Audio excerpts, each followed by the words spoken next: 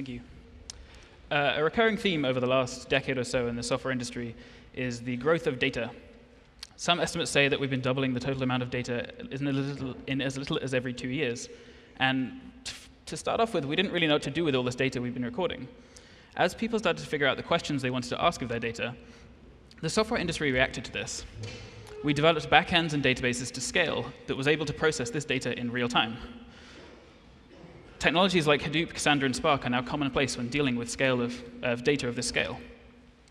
And this enables us as front-end developers to build front ends to visualize and explore this data in real time. In this talk, I'm going to show you a couple of products we at Palantir have built out. But first, I want to kind of explore what is a good user experience. In my eyes, it's two things, and there's many different ways of cutting it. But I'm going to talk about intuitive and responsive. By intuitive, I'm talking about a user should quickly be able to get a good understanding of what their data is and how they should obviously ask questions of it. This is by no means an easy problem. It requires a lot of studying by designers and front-end engineers, but it basically requires a good grasp of who your users are, what their data is, and the kind of questions they want to ask. It can be very dependent on the industry you're developing for, as well as the shape of the data. So that's intuitive. And responsive, I'm not talking about responsive web design. I'm talking about a responsive application. When a user asks a question of the application, it should be very easy for that user to get the answer they're looking for. It should be very fast. It should be very responsive. In the enterprise software industry, we've seen a lot of software where the user asks a straightforward question of their data, and it can take minutes, hours, or even days to get a response back. We don't want our users to context switch between asking questions and receiving an answer. Let's talk about earthquakes. Around 30 to 40 years ago, the traditional way of measuring earthquakes was using seismological data. They'd be recorded onto reels like this, which were pieces of paper wrapped around a steel drum. This would move left to right, and the pen would scribble on the page. These days, thankfully, pretty much all of this data is digitized. So there are websites kind of like this one, which have a ton of data spanning about the last week for thousands of sensor groups all around the world. Here we're going to look at an earthquake that happened earlier in the month off the coast of Chile. You probably heard about it in the news. It was kind of a big one. It was an 8.3 on the Richter scale, so it was pretty big. So here we can see it happened around 11 p.m. Maybe we want to see if there's any aftershocks, so we'll plug in the next day, click update, wait for these spinners to go away, and we'll be able to see that kind of information. Now, this isn't exactly unintuitive, but I can't zoom in and see more of the data. I can't pan around and compare the aftershocks with the initial quake. I'm not able to do that kind of side-by-side analysis. And there's these three charts on the screen, all showing slightly different data, but at this level of detail, it's actually not discernible. You can't really make out what these graphs are trying to show. So now I want to show you something that we've built, and maybe the demo gods will let me. So this is Chronicle. This is an application we built for analyzing time series data. Seismological data is just one example. So I'm going to search for Alaska. In early September, there was a swarm of earthquakes off the Aleutian Islands in Alaska. Now, this isn't a particularly interesting part of the world for earthquakes, although there are major flight paths around there. So the US Geological Survey has a bunch of sensors in the area for recording volcano activity. We can immediately see there's a big spike here. So let's select that and zoom in on it. I'm going to get rid of these axes because they're not too important. So we can see here there's a huge cluster of these earthquakes around here. Let's zoom in again, and we can see it gets a bit blocky there, and we're going to talk exactly about why that is a bit later on. So I have enough screen real estate, so I can kind of split these up as well, make it a bit easier to figure out what's going on if we don't have them all clashing on top of each other. And maybe I'll recolor some of these kind of boring grays to something a bit more exciting. Cool, so we can now kind of zoom and pan around the data as you'd expect. This is a very responsive, intuitive application. I'm able to zoom in and see what's going on here. I can hide these axes again, and we can see that this sensor recorded the earthquake a few minutes, a few seconds maybe, after the other sensors. And that's actually because this particular sensor is on a different island. It's slightly further away, so we can kind of use that to maybe triangulate the position of the epicenter of the earthquake. If you remember your high school geology or university geology classes, you'll know that an earthquake is made up of two main component waves. There's a bunch of smaller ones too. We can see the P wave at the start, and the S wave is the higher frequency wave that comes in, probably around here somewhere. If we wanted to compare this particular quake with the others, we could offset it maybe, and we can interact with these charts individually, but we have the common scrub bar across all three, so we can kind of get a good idea of what's going on. So what I'm trying to show you here is not actually anything to do with earthquakes or seismology. They're both interesting, not terribly relevant to JSConf. What I'm trying to show you here is a good, interactive, intuitive way of visualizing a large set of time series data.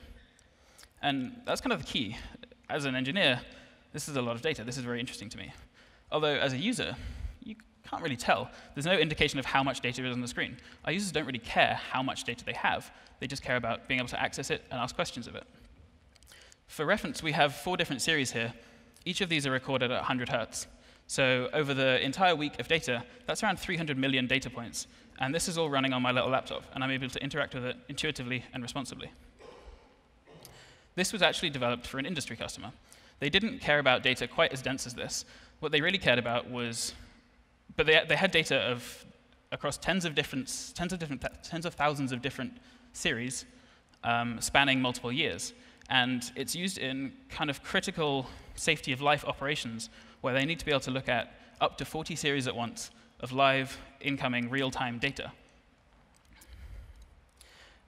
So in total, with the tens of thousands of series over many, many years, they have around 300 billion data points, and they're able to interact with it as if it was one.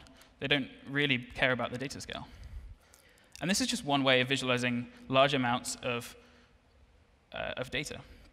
I'm now going to show you another, and this is something we built out during Hack Week this year at Palantir. Hack Week is a week that Palantir has every year, where we get to basically work on whatever we want for an entire week. Anyone in the company is allowed to work on any project completely unrelated to their usual work, maybe a feature they want added to an app, maybe an entirely new prototype of an application, and that's kind of what we built out. Hack Week is my favorite week of the year because it gives pretty much anyone the opportunity to build something cool and actually form a team around it. Many of our great products and features have actually come out of this week. What we're looking at here is a network graph. On this graph, I have US presidential election data from campaign finance data. This was taken from the last 2 weeks running up to the US election. And this data set's entirely available online. It's one of the largest that I know of these kind of relational data sets. We can see in the middle we have Art Robinson for Congress. This is a political action committee. This one particularly supports Art Robinson. However, these committees can either support a candidate or a particular interest group. Around it, in these purple dots, we can see payments. And the green dots, these green nodes, are the donors. So we can kind of evaluate who is giving money to who. In this particular case, we could see that William Brady here is donating, is this $200 to Art Robinson for Congress. What's interesting about this data is that while we only took about 2 weeks of the data, and we only took it for California, there's actually a whole ton of data here. This is all the transactions in the last 2 weeks. And yeah, maybe this is a comment on the US political system. I'm allowed to do that, I'm in Europe. So as we zoom out, we get to get a good view of the entire data. And we can see some kind of visual artifacts going on, and I'm going to explain why these are later on. So here we have the entire set of the data. There's 2 large blobs in the middle and then 2 to the bottom right. It probably won't surprise you that if we use this little tool that we've built to kind of jump in and analyze what's going on in a given area, we can find Mr. Obama's political action committees. And, whoa, that's way too far zoomed out now. Oh, it's thinking hard. Traditionally at Palantir, we've been dealing with these kind of large data sets for a while now, and we didn't think there was actually too much value in a graph of this scale.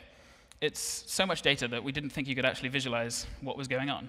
However, when we built it and we kind of took advantage of these features like the loop that I was just showing you, and I'll hope to show you again in a minute when this is decided that it's going to behave again, and through some clever node coloring, I suppose I can fit to screen, we're able to analyze this large amount of data in a realistic and easy way. We're basically able to see what's going on here. We can zoom in for more information. We can use our loop tool to figure out that, oh, this is Romney's, one of his PACs. So it's kind of unsurprising that these large groups are both related to Obama and Romney. So this is a whole ton of data, and that's kind of interesting to me. It's probably not as interesting to our users how much data we have here. But we're able to interact with it in a realistic way. We're able to interact with it. We can move nodes around as we kind of see fit. We can apply layouts. We can follow the links. So here I can expand my selection to all of the related links, and we can select all, and we can throw them in a stupid grid. I don't know why you'd want to do that, but we can do it. It's a very responsive, very interactive application, and we can easily get a good visualization over all this data. To use this little tool at the bottom right corner, we have 168,000 objects on this graph. And that's 999,000 donations. We're, for some reason, one shy of 100,000 donations here. So in total, we have 168,000 nodes with 200,000 edges going between them. And this is the kind of the commonality that I see between this and between Chronicle, the one I showed you a minute ago, is that we're dealing with a scale of data that has not traditionally been easy to interact with on the front end. The big difference between these two is this is entirely front-end driven. Once I loaded the file from a flat JSON file, the data is entirely stored on the front end. There's no back end. This is entirely a client-side JavaScript project. So with that, I'm going to jump back to the presentation. And there's the demo videos that we don't need to use because the demo gods smiled. So at the heart of both of these applications is a visual display of our data. In one case, this was a series of line charts, and in the other, this was a set of nodes and edges. Both of these are rendered onto a 2D canvas. Now, for those of you familiar with canvas programming, you'll know that there's a ton of drawbacks to using canvas as opposed to traditional HTML, CSS, and so on. In HTML, we can position elements using CSS. We can use tables. We can use divs. We can take advantage of all these fancy React components we've built to easily build together an application. We can use mouse event listeners on individual elements to figure out what the user is trying to do at a given point in time. In Canvas, we get these pretty primitive APIs, and we have to use pixel math to figure out where we're trying to render something. And when a user interacts with the scene, we simply get an event callback saying, with an x and y coordinate, and we have to figure out what was the user trying to do at this point in time. It's also very hard to do anything incremental. With the canvas, it's a rasterized area, so as soon as you paint a node onto it, it's there for good. The only way to get rid of it is to paint something on top, or clear the whole canvas down and start again. And this is really annoying. If I'm trying to render a graph that size, and I just want to move a node across the screen, I now have to do a ton of work just to make that happen. So the question is, why did we use Canvas for this? Why didn't we use kind of SVG, D3, force-directed graphs? I'm sure we've all seen this demo online. It's a lot of fun to play with. Or why didn't we use Plottable for our synchronized line charts? This is the open source charting library that we announced here last year, and we're still actively developing. They even now have an example of synchronized charts on their website, just as if it was trying to tempt me to talk about them. Well, it all comes back to performance at scale. The DOM simply wasn't designed to have tens of thousands, hundreds of thousands of nodes in it, all animating either independently or in sync. It just doesn't really work. So for earlier versions, we did use this. We wanted to use the SVG. However, when you start to move nodes individually, independent from the rest of the scene, things start to slow down. They get pretty sluggish. What am I talking about next? One of the drawbacks that I was discussing was having to re-render everything every frame. And we can actually find a workaround for this. We can stack multiple canvases on top of each other. For example, in Chronicle, we had a different canvas for each of the different series, the line graphs. We had a canvas for the axis, and we had a canvas for the controls and the hover. This meant that as a user was hovering over the graph, over the chart, we only need to re-render one of the canvases. We didn't need to re-render the entire scene every time. The graph was even more decomposed. We had a different layer for the edges, the selected edges, the nodes, the selected nodes, this drag rectangle box, and so on and so on. And this meant that if a user just clicks on a node, or if they just do a simple operation, we only need to re-render one or two of the canvases, not the entire scene. And this trick extends to DOM elements too. We can use absolute positioning to position DOM elements on top of the canvas. This was kind of how the loop tool that I showed you earlier worked. We positioned it to the left of the cursor, and then we were able to program in however we wanted the content in there. So we had these little object previews with a table of donations. We can use normal HTML, CSS for that. And this makes things really flexible. We can really easily add extra hints and information about our scene. In an earlier version of the graph, we actually used that for every node. Every node was a DOM element, positioned absolutely onto the scene. Then we used CSS translations to move the scene around as the user interacted and dragged and panned. And this worked pretty well. We just had a single canvas for our edges, and all of our nodes were very easy to program. It was all kind of very clean code. The downside was that as we started to move nodes independently, as we started to push the node scale up to tens of thousands of nodes, things started to slow down. It just isn't designed for this kind of behavior. So this technique of layering canvas and DOM is really powerful. It's really flexible, but don't expect it to scale with the data. The biggest problem we faced when we tried to scale our graph out to hundreds of thousands of nodes was simply the time it took to render a single frame. Using tools like the Firefox performance tools and the Chrome timeline, we're able to get a really good understanding of what's happening each frame. And I'm not actually going to go into them too much here. There's a load of great resources online about how to use these tools. There's also a load of great resources online about how to do specific canvas profiling and optimizations. However, do take them with a pinch of salt. You'll often find advice like this: avoid shadow blur, which is great. It's got a great intent behind it. Shadow blur can be expensive. Rendering drop shadows turns out to be one of the more expensive operations you can do on a canvas. However, if you want a drop shadow on something, it's really bad advice. It doesn't tell me what I should do instead. We wanted a drop shadow on top of our nodes because it kind of looks cool. So how do we do that? How do we go about doing this? So we came up with a JSPerf test to see if we could compare the standard rendering of drop shadows to some other technique of getting the same effect. For reference, this is what we're trying to render. This is a pretty subtle drop shadow. You can just about see it. It's definitely worth all the work we're going to go put into this. So we kind of write our test. We start with a width and a height of the node and the number of nodes we're going to render. We'll choose to render a bunch because the actual drawback of drop shadow is when you render drop shadows on top of each other, the anti-aliasing, I think, don't quote me on this, is what actually causes the slowdown to happen. And then we have this render function. It takes a canvas context and renders a node to it. It takes an x and y position, and that's where it puts it. First, we'll make a radius. We'll set the fill style. We're using this beautiful red color, and we're going to have a shadow blur of depth 1. For reference, this is what we're trying to render. So we make an arc, and we fill that with our fire brick red. And then we'll stroke this too to get the white ring around it. And we'll also add an orange stroke. This represents the selection. As you select nodes, they kind of get this orange halo around them. What we're going to do is going to compare rendering directly to the canvas, 1,000 of these nodes, versus first rendering to an image, essentially rasterizing the node down to an image, and reuse that everywhere. So that kind of looks like this. We create a canvas, make it slightly bigger to allow for the drop shadow, which is outside of the edge of the node. And you'll note we never attach this to the DOM anywhere. It's purely held in memory. Then we call render node, passing in our canvas with the width and the height somewhere in the middle. Our two test cases look a bit like this. We have a canvas, and we pull out the context. We clear it. JSPerf uses the same HTML every time for each of its tests, and it runs multiple ones to create a good aggregate of the number of time spent. And then we iterate through the 1,000 nodes, calling render node onto the canvas. Our second test case looks almost identical. The only line that changes is this one. Instead of calling render node, we just call draw image. And this is what it looks like. You'd be hard-pressed to tell the difference between the two. If I didn't say which was which, you probably have a good guess, but maybe not. However, the time it takes to render each of these is hugely different.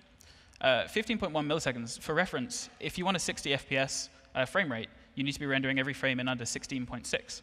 So at 1,000 nodes, we can just about do the old technique. With this, we can scale it up much more.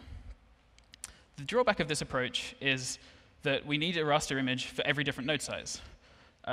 Not quite every different node size. We can actually just choose a few sizes that we care about and then always scale nodes down. The scaling doesn't look too bad, and this way the memory impact isn't that high. And again, we can compute this as a one-off at the start when we initialize our scene. So the takeaway from this is not to avoid shadow blur. If you're just adding it to one or two objects, the cost might not be that high. What you should actually do is profile every change you plan on making. If you're planning on adding shadow blur, profile it. Does it actually make a meaningful impact? And if so, are there ways that we can find around this? Another technique we used to kind of push our scale a little bit more was reducing the amount of detail we rendered as the scene, as we zoomed out. So in this example, we kind of lower the opacity on our node labels as we zoom out. Once you get beyond a certain zoom level, the labels aren't useful. You can't read them. So there's no reason we should go to all this trouble of rendering this text, which is actually quite an expensive canvas operation. And we do a similar thing with the icons, too. After a certain point, all that really matters is having a purple circle that's the right size. This allows you to pick up, oh, look, there's a lot of interesting things going on here, without having to actually think too much about each individual data point. This gives us the aggregation of the data. Again, we profile each of these changes. Does it actually make a meaningful difference to our performance? And in this case, it actually did for us. Another trick we did was, as we moved even further out, once each node was taking up less than a pixel, we just rendered them as rectangles. Rectangles are just quicker than circles. They're just better. So we figured that if the user can't tell that it's a circle, why bother spending all of our beautiful GPU time making these lovely round circles? So the final thing I'm going to talk to you about is debounce. This is a function that lets you split your rendering pipeline into two. The problem that we faced as we kind of tried to scale up our node scale even higher and even higher was that every time, every frame, we were iterating through hundreds of thousands, of edges and hundreds of thousands of nodes, and actually spending the time to iterate through each of these was pretty expensive. It basically meant that our application didn't feel responsive. As a user was dragging and panning across the scene, we had to iterate through all these nodes, all these edges, and do some very basic rendering, but this still took up a lot of GPU time. We ended up with a frame rate that was way too high, way too low, and it just didn't feel responsive. So we used debounce. We debounce the interactions and only call render when the user stops interacting. Now, that sounds kind of insane. If we're not rendering, we're not doing anything. So we just push back the expensive render on this debounce. And in the meantime, we need to find a way of updating our scene without incurring the expensive cost of a render. So how are we going to do that? Well, we can take advantage of the fact that we've just rendered the scene, and the scene we just rendered looks almost identical to the new scene, apart from a few pixels. So every time we render the scene, we take a snapshot and save it to an off-screen canvas, just as we did before in the node rendering example. This canvas then holds the entire scene. This can be kind of expensive. It's not too bad. The bigger the canvas, the more expensive it would be. But for our purposes, it works just fine. Then, as the user zooms out, for example, we simply take the image, render it onto the screen, just translate it down a little bit. You'll get white boxes around the edge where we don't actually know the state of the world. We haven't been able to do this full render yet. But it doesn't really matter that much. As you saw earlier, you'll kind of get the white boxes, but you don't really notice if you're going pretty slowly, and if you're going fast, as soon as you stop, the full render kicks in. You see the whole state again. And as you zoom in, things get a bit blurry. So if I can see that again. Again, it doesn't really detract. You know where you're trying to zoom into. You can see what you're going for. It doesn't really matter too much. And again, as soon as you stop interacting, the full state of the graph is available to you. We do the same thing for panning as well. We simply translate the image and plop it down. This is even more noticeable. Generally, you pan quite fast, but it doesn't really stop the interaction. You're still able to kind of figure out what you're doing with the scene. And it's not long before the full render kicks in, so you're able to see the full scene again. And this allowed us to push that node scale all the way up so that each frame render was no longer dependent on the number of nodes and the number of edges we were trying to render. Our limitation was now the amount of stuff that we could actually store in the JavaScript memory. We actually do a similar trick in Chronicle. If you remember, as we panned left and right, occasionally things would get a bit blocky when we zoomed in, or as we panned, there'd be sections missing. And this is because we have to request data from our backend every time we want to kind of view any data. Because we're talking about millions, maybe even billions of data points, we need to use a backend to aggregate this data for us. We simply can't do it on the front end. So instead of debouncing the render call, we debounce our request data call. The render is cheap enough, actually. There's not too much data by the time it makes it to the front end. But the request data call puts a ton of work onto our server. It has to load all this stuff into memory and do some aggregations. It's pretty fast, but it's not the kind of thing where you want to be thrashing the server, making it do a ton of work when no one's ever going to see this. So we debounce this request data call. In the meantime, we still have the data from the previous scene on the front end. So we don't do the canvas tricks. Instead, we just do it with the raw data. We re-render the data we already have for the subset of the scene we're going to know about. So as you zoom out, we can render the same data, just smaller and in the middle. As you zoom in, we can render the data, and that's why it gets a bit blocky. See here, as I pan to the left, there's kind of some data missing. And the same with the right. It actually interacts very similar to the graph. And as we zoom in, it gets kind of blocky. It doesn't really detract, though, because you still have the shape of the data. You still have the same information you had before. But the backend's pretty snappy, so in no time at all, the real data kicks in, and you're able to kind of continue your analysis. This is very similar to how Google Maps works with vector tiles and that sort of thing. So to quickly sum up, we talked about what makes a good user experience, and this kind of idea of both making an intuitive user experience and a responsive user experience. We talked a little bit about decomposing the scene using layering canvases or DOM on top of canvases, and to try and come over some of those canvas limitations, although there's still quite a lot of them to get over.